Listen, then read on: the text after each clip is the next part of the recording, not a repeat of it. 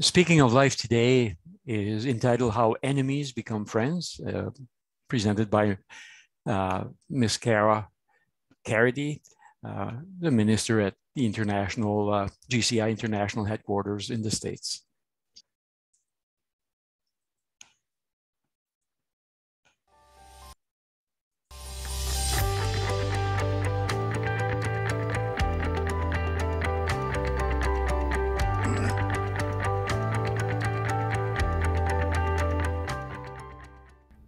If you're an animated movie fan, and I say, to infinity and beyond, you probably will immediately think of Buzz Lightyear from the movie Toy Story. In the movie, Buzz Lightyear was an astronaut toy character who was voiced by actor Tim Allen. If you remember the very first Toy Story, Buzz was the new toy that captured the boy Andy's attention, leaving his old favorite, Woody the Cowboy, cast aside. Woody was understandably jealous, so at the beginning of the movie, Woody and Buzz were rivals. But it's when they're kidnapped by the nasty boy Sid that they realize they didn't have to be enemies. Buzz and Woody needed to work together to escape Sid and get back to Andy. Their common goal fostered empathy and respect between the two. The Gospel of Mark reports a similar type of story where the apostles saw others outside their group casting out demons in Jesus' name. They might have been a little jealous. Let's read what happened.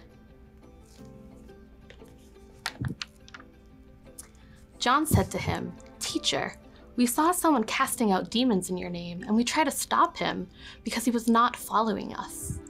But Jesus said, "Do not stop him, for no one who does a deed of power in my name will be able soon afterward to speak evil of me. Whoever is not against us is for us.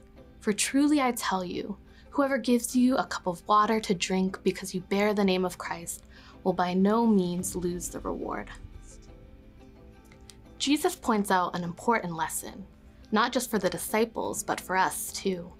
Love and kindness have their roots in the Father, Son, and Holy Spirit, so when they're expressed, even by those who don't hold similar beliefs, they're furthering the good news of God's love for all humanity. In this context, Jesus is addressing those who are doing good works in his name. We might think of the many different Christian denominations who often may disagree about some theological doctrines, but who still love and serve the same God. Buzz Lightyear and Woody were united, at least at first, in their desire to get back to Andy.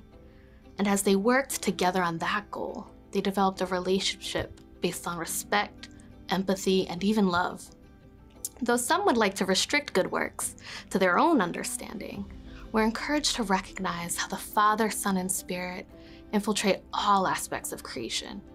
When we see love and kindness at work, we can rejoice because we know God is meeting the world's needs and affirming humanity's value, no matter who is doing the loving or showing the kindness. May you recognize God's love and kindness in the world, and may you pass it along. I'm Cara Garrity, Speaking of Life. Thanks for watching GCI's Speaking of Life. We hope you enjoyed it and were inspired. We'd love to connect with you, so be sure to like us on Facebook. You can also check out more on our website and subscribe to our newsletter for the most current GCI news. Thanks again for watching, and we'll see you in the next video.